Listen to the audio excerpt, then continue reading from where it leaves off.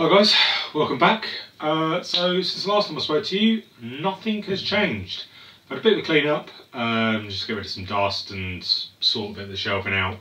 Other than that, I haven't actually touched the bike. So I'm going to crack on with this. What I want to try and get done is I want to do something with these side panels. As I said in the last episode, I've got this bit of plastic epoxied on now. What I need to do is cut it to the right length, depth, I don't know. Put a bit of filler on top just to sort of get the look I'm going for, and the profile. Because it's, I'll show you in a minute, but the finish on this is like really coarse. I'm not too sure what happened to it.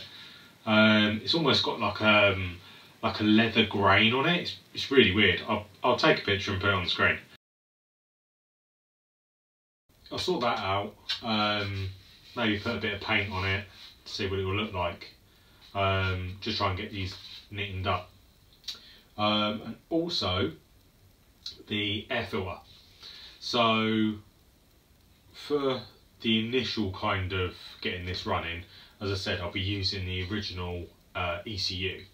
So that means using the plenum chamber, the airflow meter, and a pod filter of some description on the other side.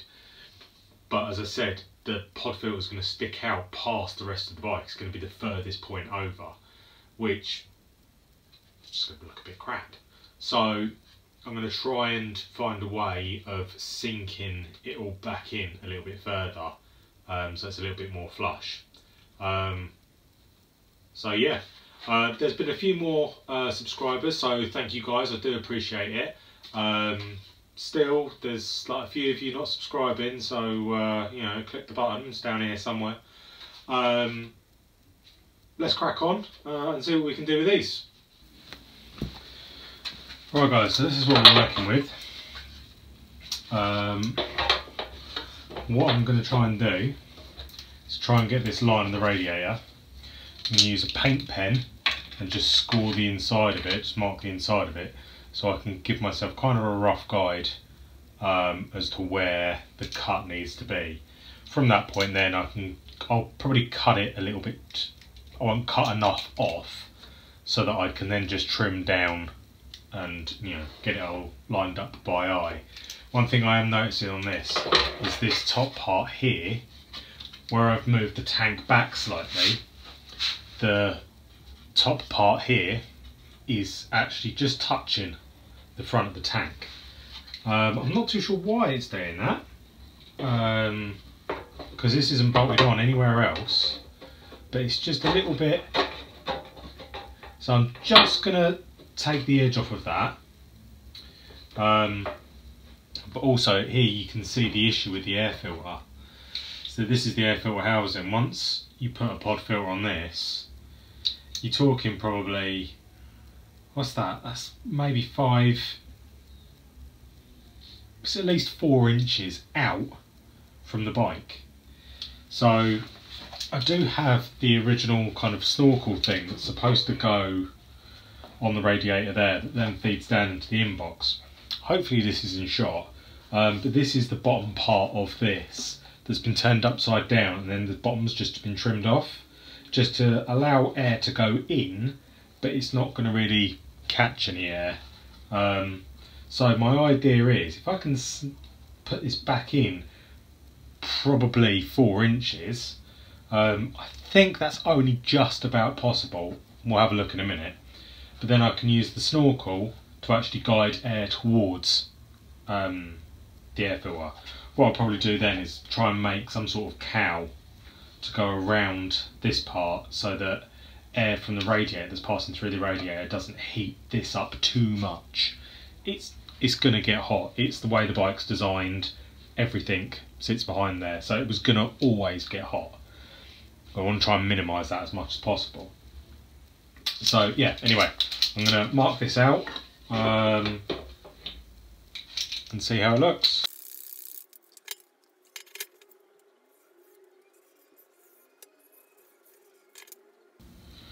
Well, it looks awful. I don't know how well that's coming out on camera, but it gives me a rough guide to cut to. So go over to the bench, trim that down a little bit, and see how it looks. Right, so I've obviously taken the tank off and taken the electrics tray out, so we can kind of see what the issue is. So the plenum chamber, it can't move. There is no movement on that whatsoever. You've then got a this rubber coupler. I can't remember the size of this now. I'll try and put the size on screen. You can buy them readily available off eBay. It's like a 70mm to a 60mm or something like that. So this is probably the distance that we need to take off. So what I need to try and do is try and find something, or find a way of actually moving the air filter to connect to the plenum without using the coupler, or using a small coupler. I don't know. But the other problem is the fan motor is it's pretty much touching this. So I need to see if I can take this cap off. Do I need this cap? Maybe make a smaller cap, I don't know. And give myself a little bit more room in there, because obviously this is a little bit more bulky. Once it slides in, I'm going to need more room in there. So yeah, I'm going to take this apart and have a look. We'll put it on the bench and see what we can do. Right, so this is the assembly. Just had a quick look at that fan. That cap can't go anywhere. It has to be there. It can't be shortened at all, so that's the limitation with the room there. So I'm going to have a look. I've been watching. I've seen people put in SPAL fans, SPAL. I don't know the correct term or how you say it, but they do like a slimline fan. Obviously, those fans are quite bulky because the technology wasn't there back in the 80s. Fan technology is a lot better now. But those fans are known to be problematic anyway, so it would be a good idea to strip the fan away and have a decent fan.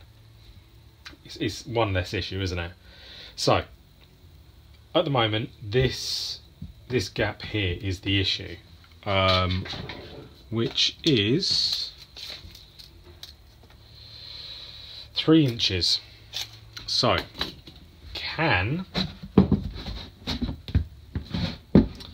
obviously that doesn't fit in there. So if I could get that in there, that obviously brings the filter in 3 inches closer. So can I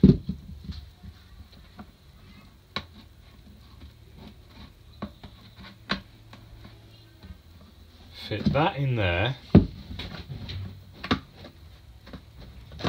like that? Can I cut some reliefs in this, put this in here, then that goes on the inside,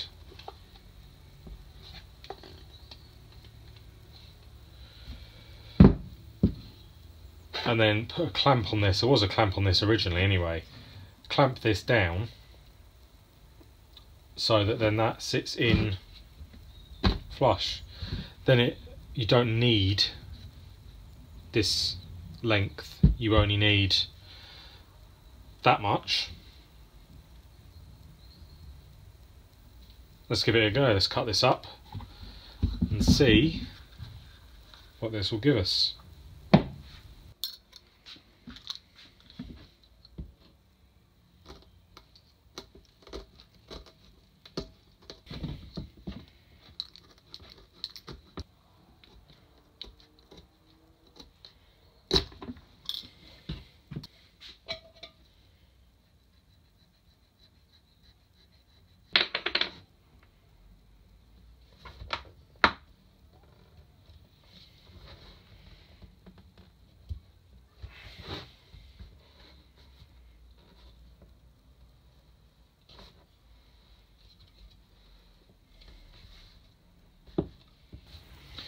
So it looks like that is the most we're going to get out of it, but that is a good enough fit on its own. As I say, I'll cut some little reliefs in this and put a clamp around that so that it is decent. So that removes obviously that amount. Once this goes on, this will obviously be further into the bike now. So let's put this back on and we'll have a look.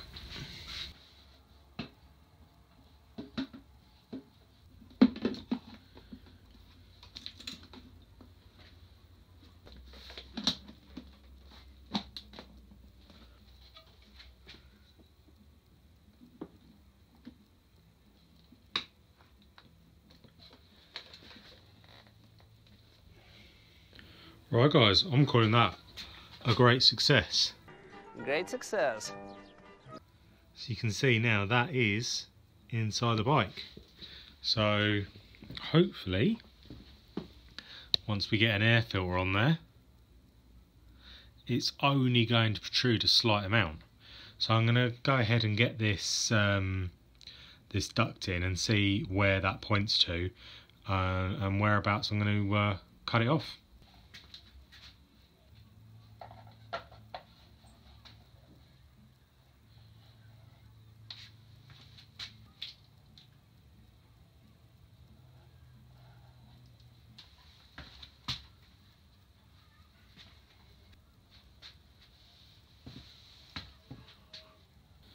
Okay guys, so just trimmed that bit of tube to fit around that, and that has worked out pretty well. Obviously this is still quite long. I can just remake this and make it slightly shorter. It's quite easy to do, or I could actually have a cutout here to allow the air in. And then I just need to get a filter that actually has a short lip on it, and then we'll actually be getting more or less ram air, which is pretty cool. So I'm just going to put the tank back on, see how it all lines up, and carry on from there. So here it is with the tank back on, and as you can see, that air filter is now well inside the line of the tank, so you're not going to have it poking out, which is exactly what I wanted. So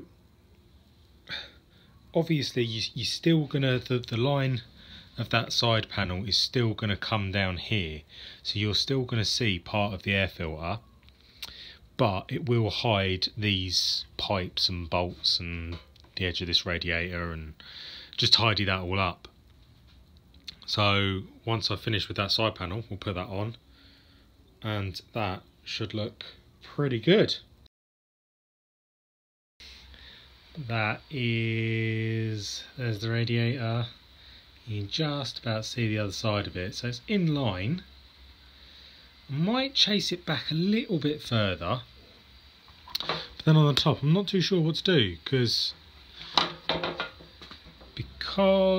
that sticks out further than the radiator. So, but that's because obviously it's slightly recessed there, so I might try and take that round slightly, curve it back. Don't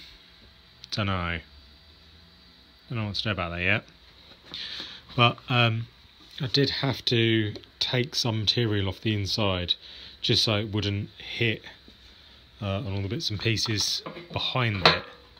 So that's kind of what we're looking at. So what I'm going to do now is I'm going to go over it with the DA, get it all nice and smooth, put a little bit of filler around the edges, try and get those profiles a little bit tidier, and see how it goes.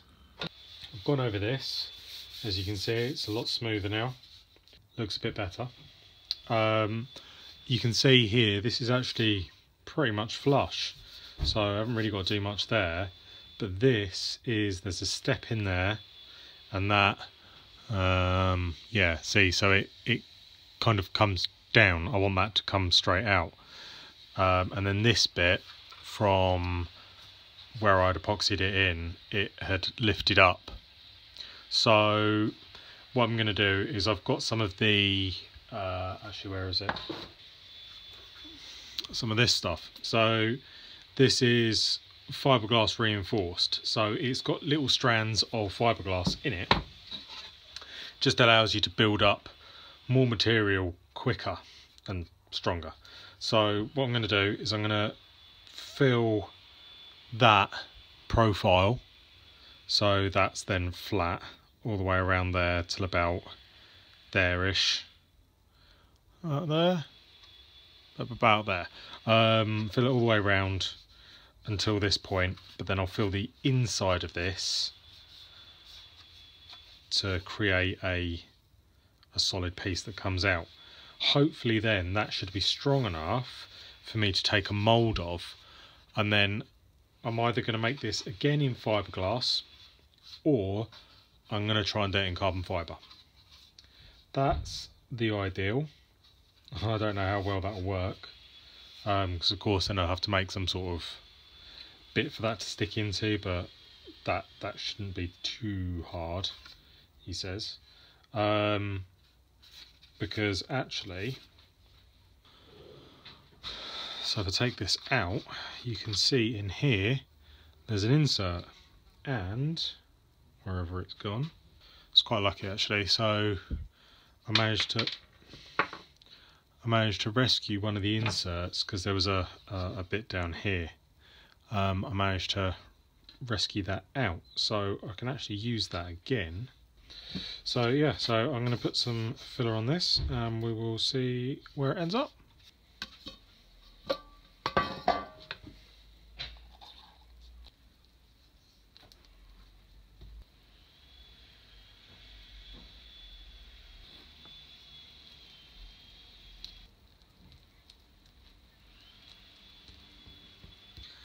Right guys, that'll be that for today. As you can see, that I'm still going to have to add some more onto that, but that profile is a little bit better there. Obviously there's a big lump on it on the inside there.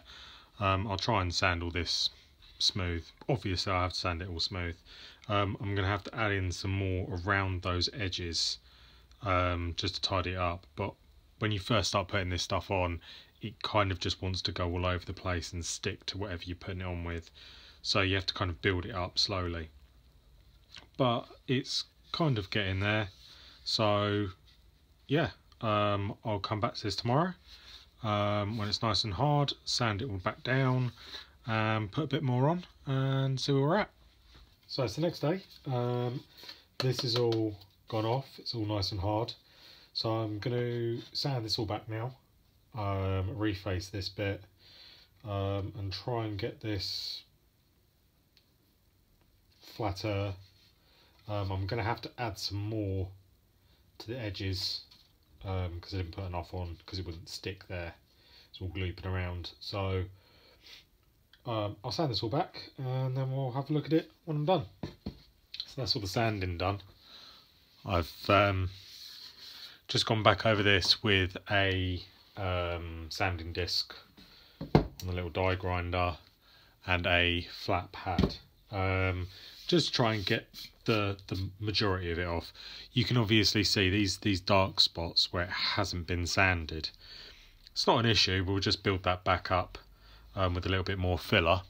You can see that edge is kind of fallen off there, but what I've also done is I've taken that across there. You can also see there actually where I've broken through the filler, hit the plastic and then hit the filler on the underneath as well. So that now is, if I can get that in shot, you can kind of see that edge is more or less there all the way around. So that's kind of a smoother transition. But I did this edge, I'll take it over to the bike in a minute and show you. because as that sits there, this is the furthest part out on the radiator, and then it kind of tapers back in. So I thought, rather than just having this bit just jut out here, kind of have a sort of straight edge on it, more or less like the rest of it's got kind of angles on it. I think it matches in and doesn't look out of place. So, as I say, I'll take you over to the bike and you can have a look, see what this looks like on the bike. So here he's back on the bike. So, as I say, if you look down, get out of the light, it kind of matches in with this part of the radiator, and it doesn't look too out of place with that length being there and that angle cut, because that angle cut is nearly the same sort of line as the tank. Obviously this isn't, it's not mounted to anything at the moment, where I've not made any mounts, but that is kind of where it's going to sit, so that kind of matches in with that. When the forks come round, nothing touches, so that's good. So yeah, I'm going to put a little bit more filler on this, try and tidy it up, and we'll see how that looks. Okay, so that's another layer of fiberglass filler on there. That just kind of brings that edge up nicely. While I've been waiting for that to dry, because this stuff's pretty good actually. If you're doing anything like this, if you can get this stuff, where is it? It dries in about 15-20 minutes, and it is hard enough for you to actually go back over and sand within half an hour. So it's really good for this. So I'm gonna redo this. What I have been doing while this has been drying is I started on the other side. I cleaned up some of the bits for the way it was originally. It had like a bracket here and another bit here, so they're all gone, they've just been cleaned up. And I've started on the bit of ABS just to so I can start gluing it in there. Unfortunately, the way I do this is with some, let me just get it out, with some of this stuff. This is Gorilla 5-minute epoxy. It's not 5 minutes, that's a fucking lie. It's more like 10 or 15 minutes. And so what you end up doing is sticking this stuff on here and then kind of having to sort of like get in all these weird positions with your hands, trying to sort of get everything to stay where you want it to. So once I've sanded that one down, I'll have a go at this, get that one started. So yeah, let's have a go at that. Right, so that's all as much as I'm going to get on there. You can see from the thickness there what it started at and to what it's got to now, just to get that that contour right. But it's not a big deal. As I say, I'm going to cover this. I'm either going to make a mould of it or cover it in carbon fibre. At which point then I can decide on what I'm going to do. But anyway, I've got to get the shape right. So you can still see there's low spots and this edge isn't quite perfect. So what I'm going to do, there's also a nick in that. Can you see that? There's just a couple of rough bits on this. So I'm just going to get the just standard body filler out now and just tidy up and clean up all the little edges and just make it look right. I will come back to you in a second. Right, so I'm going to be using this stuff. It was off Amazon, it was fairly cheap, but it hardens quite quick. It says there within 15 minutes. So hopefully I can get that on there, get a bit of sanding done, and that'll look quite good. So that was a lot of work, a lot of dust, but this is now more or less. There is a couple of pinholes in the filler Like, can you see just here? I say pinholes. I'm not good at bodywork. That's not my best thing I'm good at. I don't know what my best thing I'm good at is, but I've got some fine filler that I'll just smooth into this. There's a couple, I can't see them. There's a couple of marks like down here, but the rest of it seems pretty smooth now. So what I'll do is I'll go over this, as I say, with some like real fine filler, and then I'll get some 2K filler primer and go over this so I know it's completely flat, and then block it out again. But that is essentially done. Although I do need to have a look at how I'm going to mount it, but that's what we need for now. This should be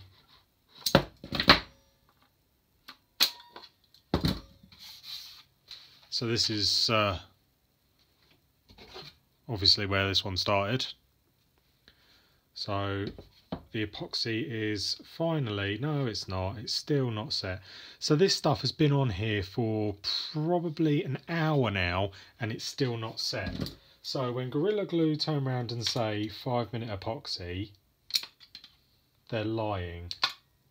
So that can stay there overnight. This, I'll give this a wipe down, we'll put this on the bike and we can see the finished-ish article. Well, there it is on the bike.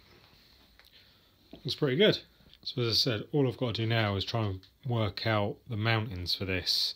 So whether I make another pin that goes in something like this, but mount it, say, here. So there should be enough room for something like that to go in. But my concern is then, obviously if you're going down the road and it catches some wind, it's just going to pull out. So I need to ensure that it's not going to go anywhere.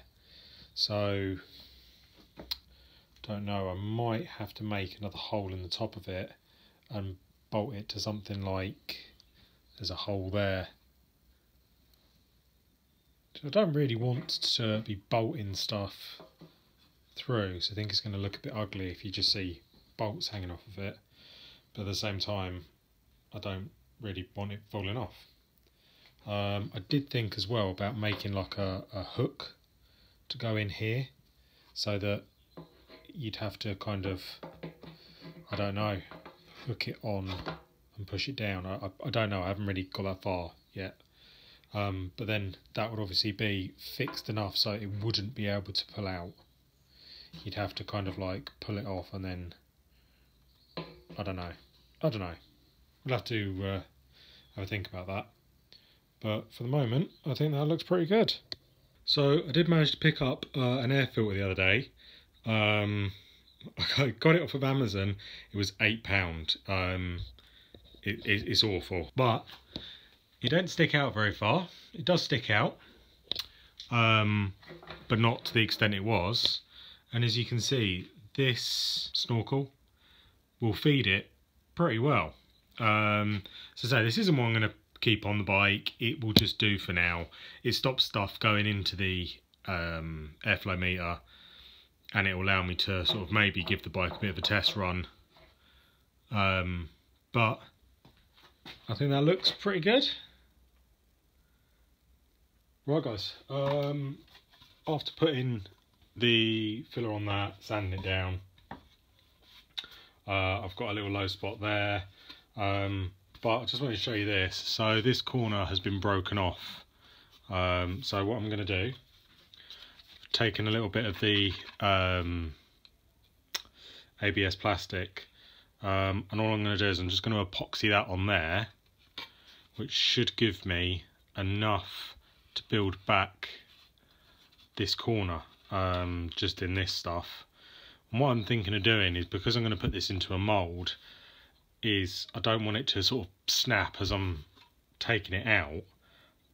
So I'm going to put a layer of fiberglass over the back of this just to give it a little bit more strength. I mean, it's fairly strong. It's not going anywhere. It doesn't flex at all. But if you've ever seen anything taken out of a mould, it doesn't just fall out. It really has to be like wedged and popped out. So the stronger this is, the better. So I'm just going to repair this edge and hopefully that'll be good.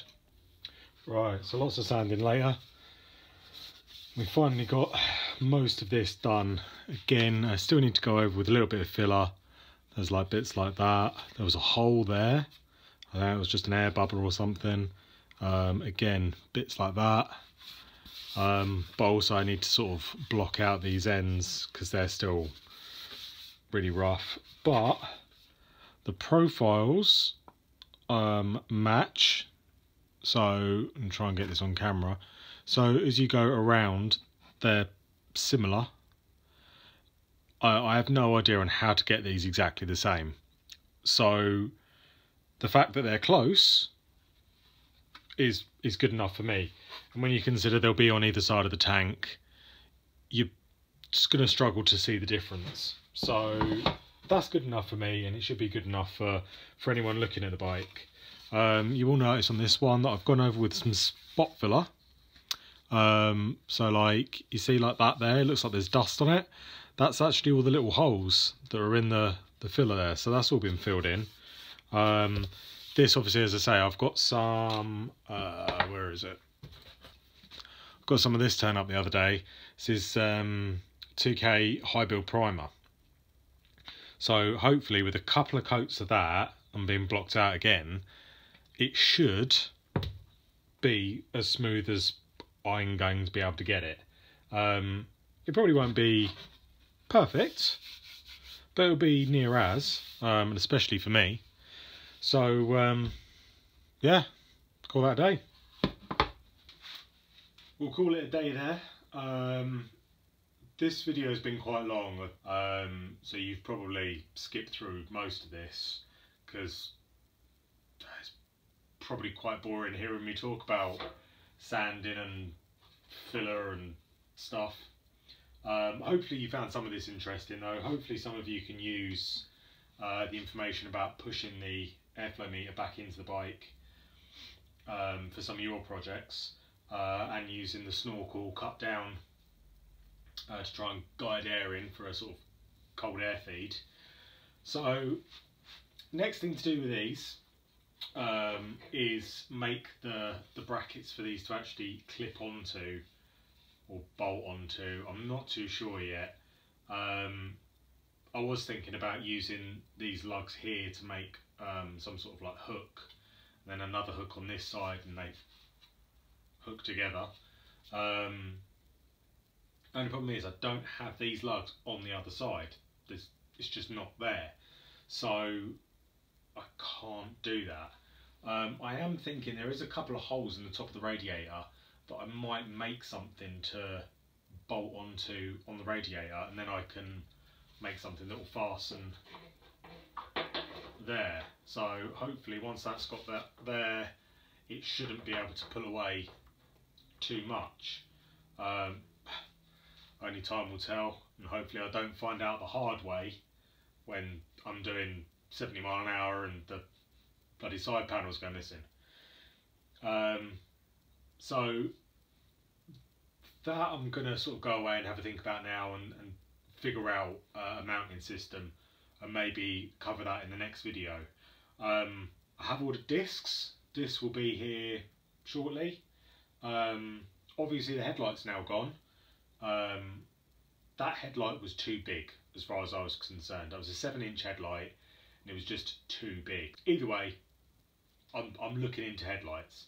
Once the discs arrive, I'll then have a look at doing the calipers. What colour do you think I should paint them? I'm thinking like a darker grey colour, like a silver grey. Tell me what you think. Should they stay gold, black, silver? What do you think? And then once I've got the discs and calipers all together, I can do the lines, and I think this probably needs a rebuild. The master cylinder needs a rebuild. Thanks for watching, guys. If you like this, please click the like button. If you haven't already, please subscribe. Put something down in the comments. I like talking to you guys, and I will see you in the next one. Thanks, guys.